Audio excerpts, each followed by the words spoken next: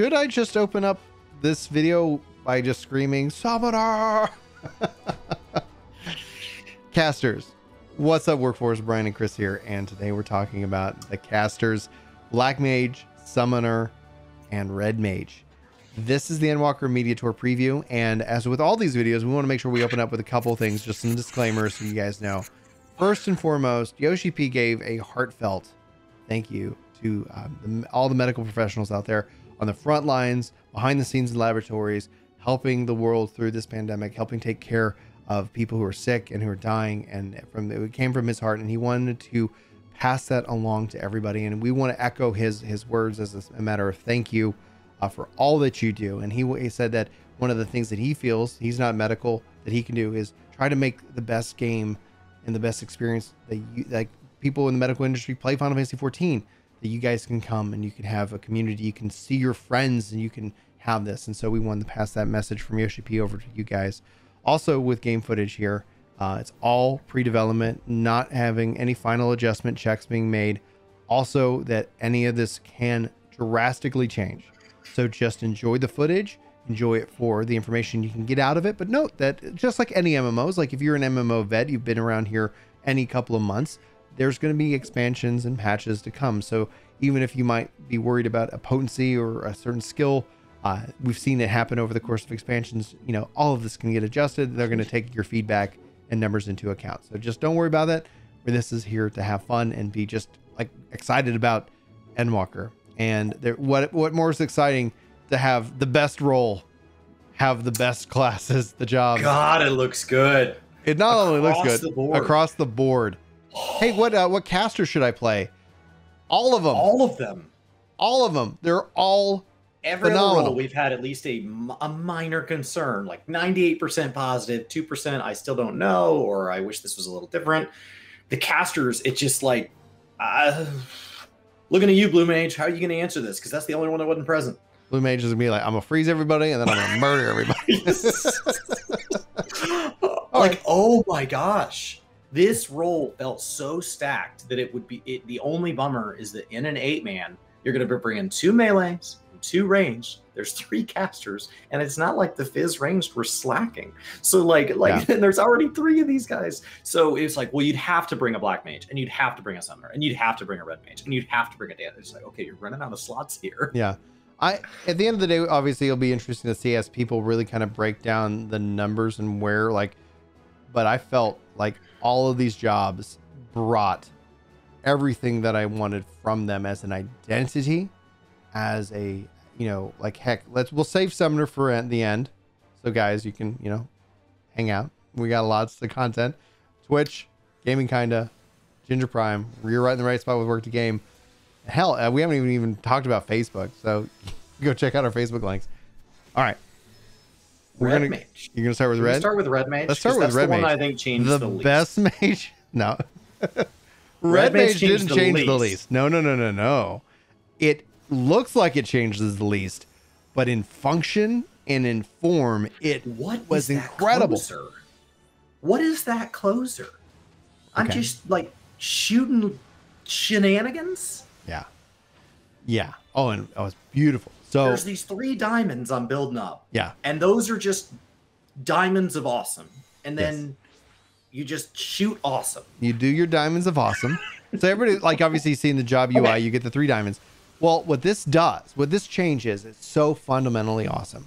Imagine doing an AoE rotation, right? Like Red Mage is like, okay, yeah, you're going to do Ver Arrow, and then you're going to do Impact, and, etc. So back and forth, obviously Ver Arrow 2, and they have upgrades. Felt like it took a little longer to fill up. A little bit. And then, you jump in.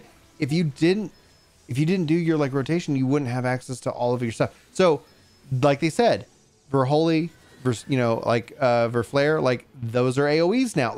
It feels so perfectly balanced, both in single target and AoE. Honestly, I was like, why would I want to run a Red Mage in a dungeon? Well, you want it for the raise. You want it for that extra backup raise if needed. Cool. But man, you talk about an AoE rotation, doing any of your abilities locks in a diamond charge. That diamond charge is how you're going to open up for fire, for flare, for holy, and then you go right into your Scorch, and then you go into your final, and the buttons themselves upgrade and upgrade.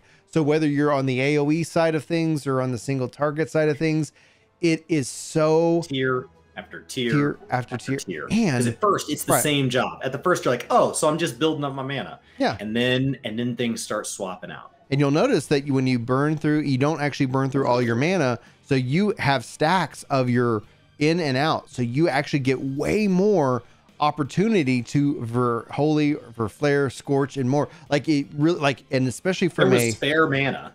Yeah. At the end. And then I had other abilities if I wanted to burn the remainder. Yep. Or if the encounter doesn't really allow for that, you could jump out and have a partial bars and just go back to filling it up because you've already got your diamonds of awesome.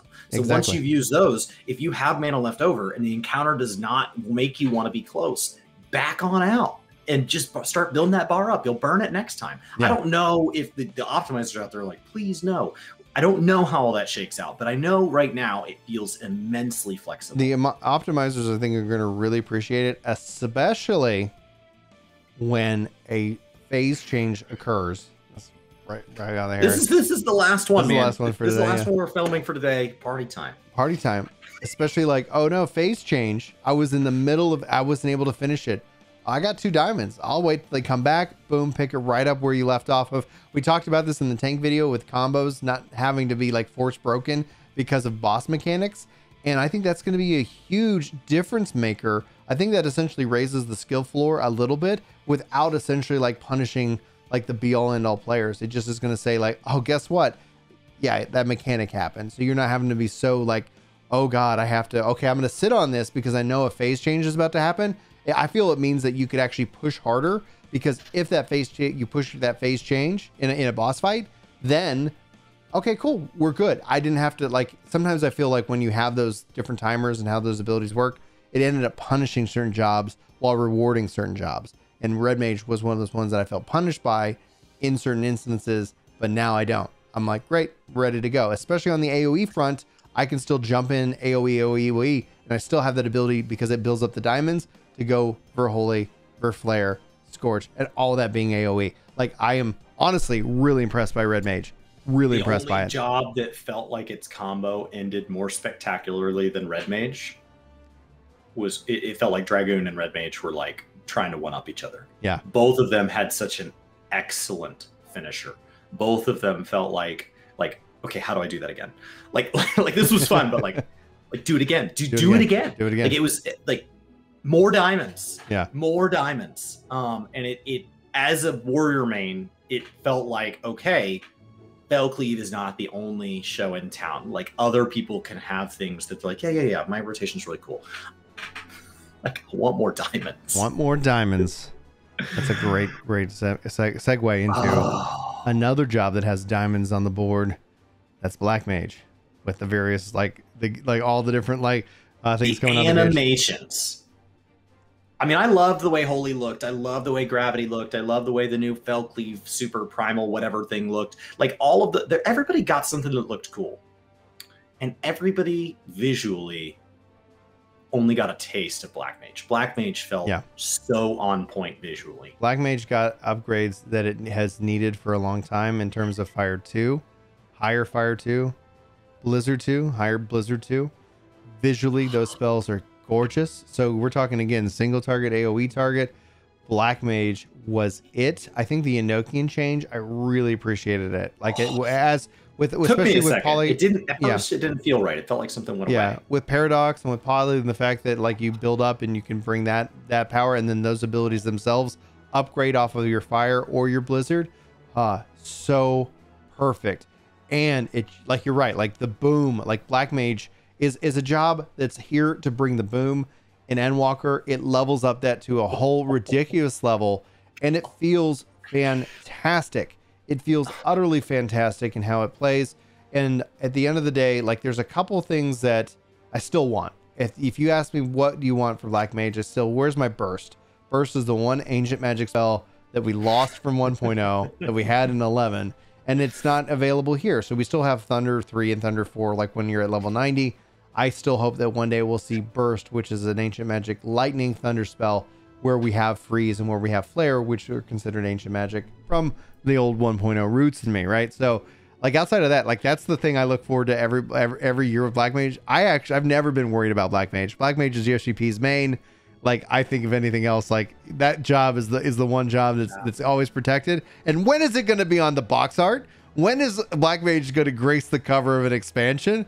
That's what I want to know. Pictures of Yoshi P are everywhere. Black Mage is represented everywhere. Yeah, it's how I also know that they'll never delete those pesky Lalas, because he's a Lala main as well. Yes. So pesky Lalas. So I think that Black Mage feels like, to me, it has the most locked away behind being good at it. Yes. The Enochian going away made it even harder, in my opinion, to know exactly what you should be doing right. But once you did it right, you're like, oh yeah, this feels good. Like the moment you start getting it right, it just compounds and compounds and compounds. So I do think it's the job that when you watch people stream, when you watch like Sphia doing World First Frog on Black Mage, you're like, what is going on? This is incredible. Like the spell effects, the combos, their gauge is just like, oh, I've got a clock ticking and a thing lighting up and little, like it's just got so much going on. There's fire, there's ice, there's both. Like it's chaos. Don't forget your thunder. Like it's awesome. Instant flare. Go, like just booms. And then you go to play it and you're like, well, why am I not getting any of those things?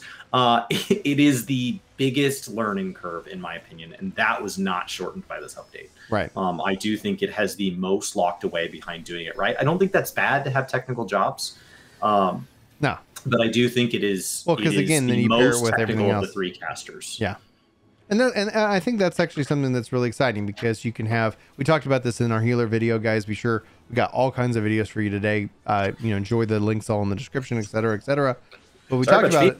Okay, we talked about it in terms of like White Mage, Scholar, Sage, and Astrologian. It's like there's more complexity like in a pairing set, which I thought, and I actually really appreciate to a degree. And so that's where with Black Mage, I honestly feel if it's great on a controller, it feels great on a controller. Right out of the gate, I felt very comfortable playing Black Mage, and I just know that there's so much more that I cannot wait to optimize with how the job plays itself. Because I was like, oh, okay, there's going to be things that I know that with more time that it's just going to be like, I'm going to probably end up rearranging. I'm probably going to change up how my structure works with these core changes that they've made. With the Nokia no longer being there, being that it's a trait, I'm excited to see like what this ultimately looks, how this looks. I think my HUDs are going to change. Oh yeah, I think we're going to see visually as people come in and ask how a job works. That's something that we talk through jobs a lot. Visually, jobs across the board feel like AOE and DP and melee and single target need to be like, I need to have that mindset. And with Black Mage, it feels like there's these separate components that I'm balancing, and you need to be using them all correctly because they proc off of each other. And if you break that combination up, the gap between I'm casting spells and I'm playing Black Mage is enormous. Yeah. Oh yeah. So if you've been Black Mage main, I think you're in for a real big treat. Oh yes. I think you're in for a treat. Yes. Yes. And that essentially, it's so weird because then we come to Summoner, because like we said at the start of this video, this is, I think, the best category. Like I'm like, oh my god, if they put mounts behind playing the jobs themselves, like I don't know how you play anything else in this game. Holy crap! I mean, Summoner's a summoner. Don't get one because that just seems unfair. That would be unfair to everybody else. Planets. You got shiny things. You got shiny things. So first things first, like one of the things going into it, because you're like, I used to be a summoner. Shadowbringer said, hey, why don't you go play another job? And I did. And so like, I was like, okay, cool. And now I was hoping Endwalker would bring me back to Summoner. And I can tell you hands down, absolutely. Like I would think that if there was going to be a main, I don't know what it's going to be right now, but Summoner is definitely in the lead from a caster perspective. I like to try and main one from every role. So that's going to be my goal. But regardless, I'm going to level them all up and then put the guides together for you guys. But Summoner, it doesn't matter what you knew. Like going into it, you've got it leveled, but you're like, I don't really know it because I leveled it through Scholar. What do I know? What do I need to know about Summoner? It's like, honestly, nothing. Like it actually probably benefits you more right now to not know anything about it because it feels so good. The thing that we were always wondering, like, how does this work in the story? How does this work with, like, as you unlock the summons and things like that? And the coolest thing of it is that you have your carbuncle as your pet, as your default summon. And then you have ruby, topaz, emerald carbuncles that actually represent the summons later. And then they evolve into the eggy version. So the eggy, assets are still there. And those evolve into that. And they come in and they do their ability, but you don't have the full kit. Eventually you'll unlock the full summons in their full form, and they come in and do their big attack, and then you have your combination abilities. And what I really appreciate about Summoner is that some of the abilities made you, like, completely changed how you play the job. So the order that you would summon them out might depend on what's going on the field. What do you need, right? So Ifrit, it's not a timer. Like, this isn't like you got to summon it out quick because you got to get it out because there's a mechanic coming up. Like, you have charges of every summon's ability. So you call them out, you expend your charges, and then you summon the next thing. And meanwhile, like, Bahamut and Phoenix are still going on, but I appreciate that. So Ifrit's got 2 charges. He's got a cast timer behind this. It felt like those hit pretty hard compared to everything else. And then you have your kind of dash in and finisher combo. I didn't see anything really that would dash me out, but that's where, in my mind, I would want to then summon Garuda, because Garuda has fast insta-cast abilities that I can run out. But the other side of it is they have a one-off cast time ability that you want to use. And so in my mind, ultimately, like, if I started with Ifrit to dash in, I'd want to follow it up with Titan, because all the Titans combo is all insta-cast. So it gives me the ability to kind of back out, still cast, and not have any kind of downtime just because I dashed in, and then finish it off with Garuda doing the cast time, and then being able to have that mobility was really critical. I love the mobility of the summoner, but it still has this, sometimes I cast and sometimes I can move. And I think that's going to be kind of a real key difference in all the casters, where Black Mage for me felt, you're standing where you're standing, healers need to adjust. What do you think? Here was my concern with Summoner. Okay. You just got a 2-minute opener, and it's got some flex, but you got a 2-minute opener. And my concern was, when I play jobs that have big, long time windows that are synced, such as Paladin and Shadowbringers, the moment you get off, the moment you're busy focusing on a mechanic and you miss a couple globals, as a casual player, you are immediately punished and everything falls apart.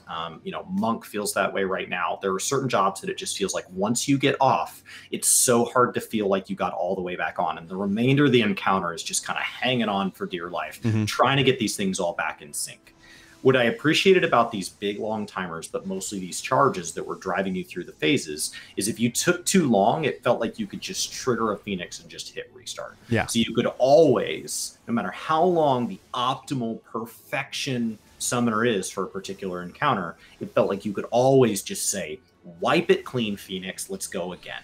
And I'll get it right the next time. And so for a job that has so much change and such amazing animations and such a draw, when we talk about the jobs that people are going to be most excited to play who may have no experience with those jobs or even those roles, Reaper is incredibly technical. Sage is incredibly technical. And both of them, if you don't do them right, you won't really get to play them. But with Summoner, if you do it wrong, you're still going to see some summons, and as you get right, it's going to be more summons. Yeah.